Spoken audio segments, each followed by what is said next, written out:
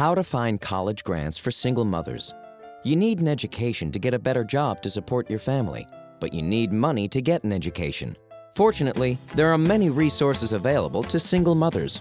You will need a FAFSA form, a computer with internet access, federal grants, state grants, higher education grants, private grants, and employer grants.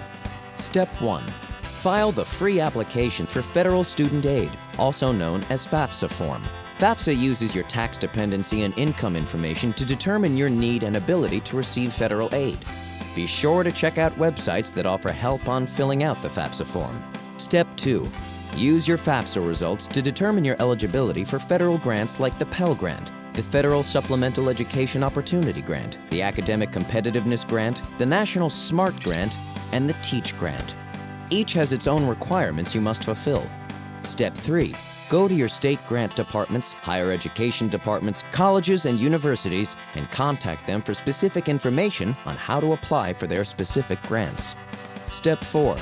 Turn to private groups like nonprofit organizations and for-profit businesses that offer private grants. Check with the financial aid office at the colleges you're considering for a list of organizations they would recommend to you.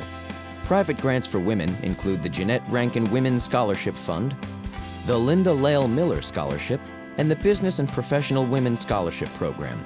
Step 5. Do an internet search on websites like scholarships.com for scholarships and grants that fit your criteria. Look for scholarships for women, not just for single moms.